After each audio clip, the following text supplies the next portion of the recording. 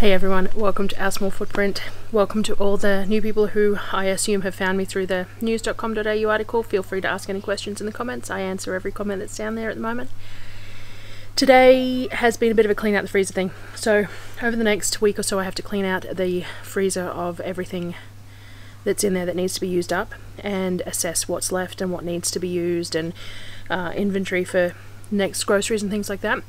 So I quickly went through it today and pulled out a few things that were just easily accessible that needed to be gone. So I made some stock with some chicken carcasses, and there was a few lonely pieces of broken puff pastry. So I made some apple pie little pastry things because there was half a jar of apples sitting in the fridge as well. The kids requested tuna bake for dinner, so I've done that for dinner. And we fried up some tortillas into chips to try because we had some tortillas that were going out of date. Lots of bits and pieces of stuff that was in the freezer that just needed using. So come along and see what we got done in the kitchen today, and I will see you again in the next couple of days.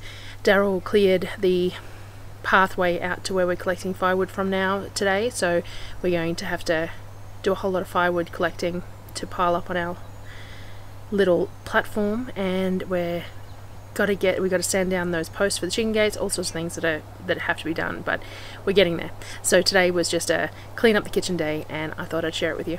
So I will see you again next time. Thanks guys for watching.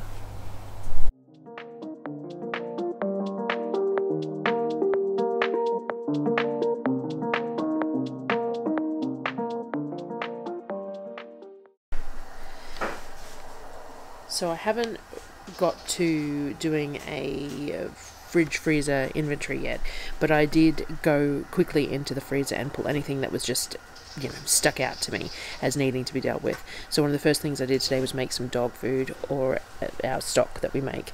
I wasn't keeping any of this stock for us because I didn't have time to can any, but we did need some dog food. So I threw in a bunch of carrots. Now this fridge has died that we had the carrots in, so some of them are starting to oxidize quite badly. So I just trimmed them as needed, put carrots and the chicken carcasses, and I used sweet potato because we had it, and I added some brown rice to this batch as well. I don't know how that will go though, because normally we drain and puree everything. So anyway, I decided to give it a go, but maybe I need to cook the brown rice separately and add it afterwards. So I put all of that into the stock pot. I add whatever I have available, so if I had celery, if I had zucchini, if I had any sort of vegetable that the dogs will, you know, benefit from, then I add it to the stock pot as well, and I pressure cook this for 90 minutes, and then at the end we puree it into a paste for the dogs. I don't think I got footage of that this time because Surreal did it for me. I froze the rest of the carrots, so I trimmed any bad bits off them and just diced them up and stuck them in a freezer bag to go in the freezer so that they can be used and they won't go bad. So the oxidization is, it's not a mold as such. I suppose it is. It can be trimmed away and the carrots can be rinsed and they're fine. It happens in just spots where there's moisture, so because the fridge hasn't been on and I didn't realize there was still carrots in there, some moisture was building up in there. If we had some sawdust or something like that in there, it would have been a bit like a root cellar or something, and it probably would have negated the oxidization, but I didn't realize that there were still carrots in that fridge that wasn't working. So I pulled them out and froze them up, and they will be used in the next batch of stock or dog food or whatever I need to use them for. And that's fine. Mind you, I've just taken stuff out of the freezer and then had to add stuff back, but you know, that's the way it goes.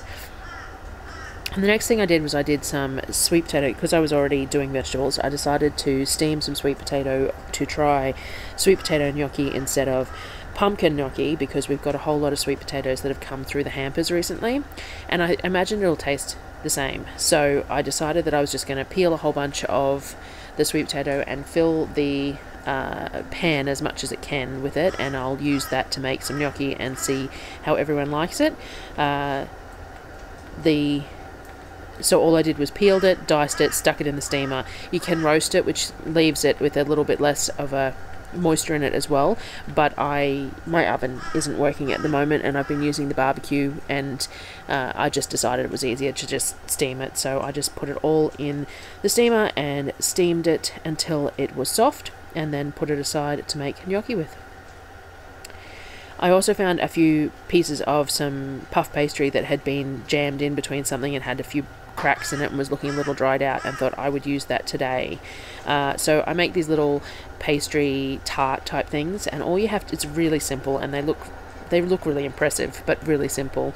All you have to do is cut them into the shape that you want, and then you score an internal line of that shape. So you can do it in circles, you can do it in squares, you can do it in whatever shape you wanted, and you just cut a score in from the edge in whatever distance you want. So, you know, the smaller the circles or squares, the narrower that distance is going to be, the larger you can have it wider.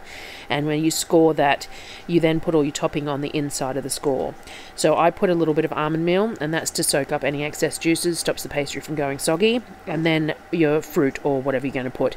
So there was a half a jar of stewed apples that I found in the fridge from the other day. So they had eaten half of it with something, I can't remember what, pancakes maybe, and then the other half was in the fridge.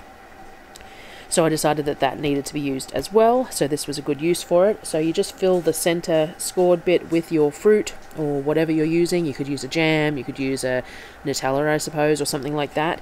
And then I sprinkle the edges with sugar, and that just browns up the edges. It does look nicer if you do an egg wash around the outside edge, but I wasn't feeling that need to get fancy today, so I didn't do it. And then when you cook it, the outside edges puff up and the inside stays into a little tart, so it's like a little tart casing. So a really simple but really effective sort of a thing to do, and the kids really enjoy them. And I got to use those bits of puff pastry that just weren't looking real great. The other snack I made today for the kids was, I had some flour tortillas that I had bought, which are a different sort to what I normally buy, and I had purposely bought them to make a specific meal that I can't actually make this month because I'm not getting my quarter cow until next month. So these are close to being at their best before date.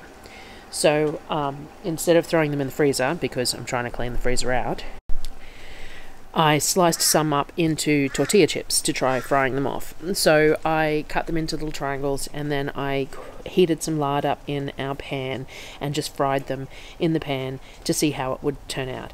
Now these are flour tortillas, not corn tortillas, but you can do it with flour tortillas. I have seen it done, so I decided to give it a go. And we have some fresh salsa, plenty of salsa on the shelves and stuff as well, so the kids could have it with whatever they wanted. So I cut them up, fried them off until they were crispy. They have an interesting texture because they end up sort of, I want to say sort of biscuity rather than chip-like, and that's probably to do with the fact that they're flour rather than corn. But the kids really enjoyed them, and it was just a quick experimental snack to use up some of those, and we used some more to put some roast chicken in later that day, I think, and we used them up anyway because they were needing to be used, and I had found them in the crates where we store the dry food. So I had gone through that as well just to have a quick look at what's there. I haven't done a thorough inventory of anything yet, but I did a quick glance over for the day. So this is what those little pastry tarts look like when they're cooked. The kids really enjoy them. They're very simple. They're not exactly great for you, but you know, you got to have treats sometimes.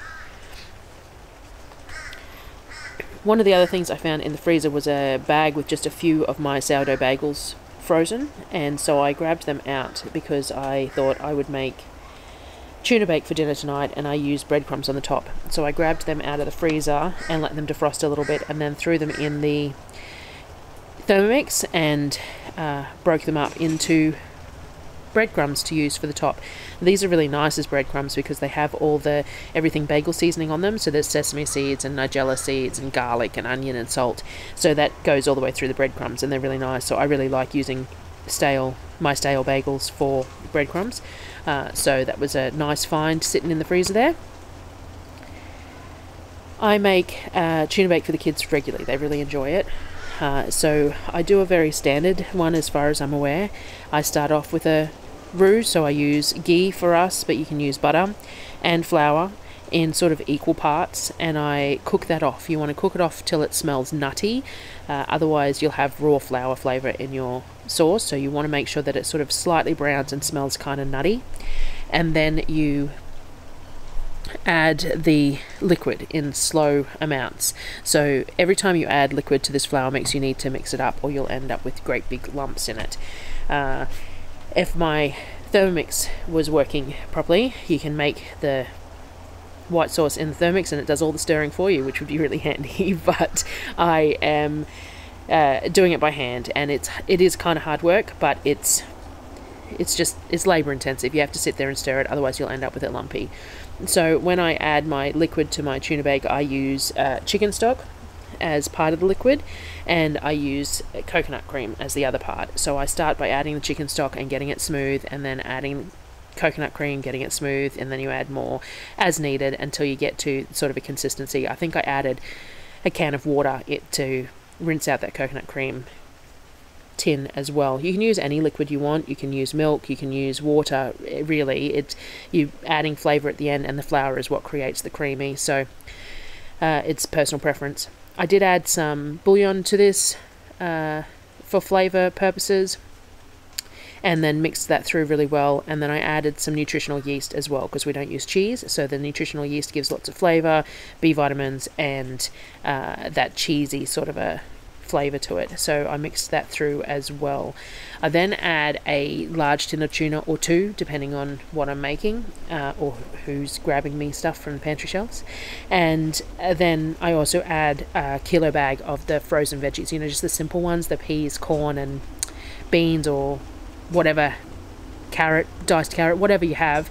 A kilo of the smaller frozen veggies get mixed into that white sauce, and they will cook in that white sauce, but we're also going to bake this afterwards, so that's okay. You want to cook up some pasta for it. We use spirals for this, generally speaking, and I make it with far less water. I boil it in far less water than recommended, because you want these to be al dente, and you want some of that starch water to use in your tuna bake. So by cooking with less water, you've got a more condensed starch water that you've got to use to loosen up your pasta and add to your dish. So it was 2 bags of, so there's a kilo of, I think they're 500 gram bags, so a kilo of spirals cooked off in that water to use. And then once the pasta is cooked, you add it to your white sauce mix. So I prefer to mix it in a bowl and then pour it into the trays, but you can do it in the trays. I just find that I make a mess. You're going to use some of this starch water in it, so you don't want to drain your pasta into a colander, because then you lose all the water. So I do it the other way. I just place it into the pan to mix up. Once it's mixed in, then you can add some of that starch water to loosen it up, because if you aren't going to rebake this, if you're going to serve it just as is, you don't want to add too much water, because it's the right consistency.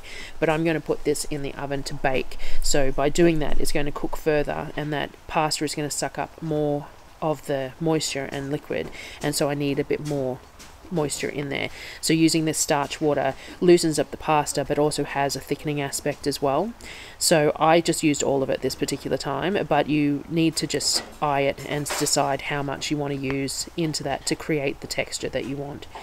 Then I poured it into 2 of my cast iron trays. I really love these cast iron trays. I have them linked in the comments, because they're one of my favorite trays to use. And then I top them with the breadcrumbs. So I put the breadcrumbs over the top, and then if you want the breadcrumbs to be seasoned, you can add a bit of paprika, a bit of brown sugar, a bit of garlic powder, all that sort of thing. But because they had the everything bagel season, they didn't really need it.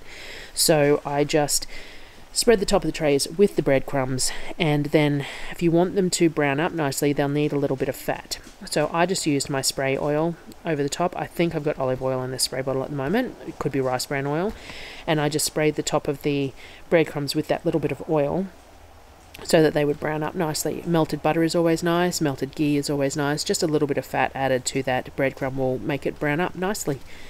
Because the oven is on the blink, we put them in the barbecue to cook, which worked well, but I didn't serve dinner, so I don't have any photos of it once it's cooked. But it basically looks the same, it's just got a little bit of brown on top. So that was today's tasks done. A few things pulled out of the freezer so that we can make for more room and make inventorying easier, and some leftovers for the kids for the next couple of days. So thank you very much for joining me, and I will see you again next time.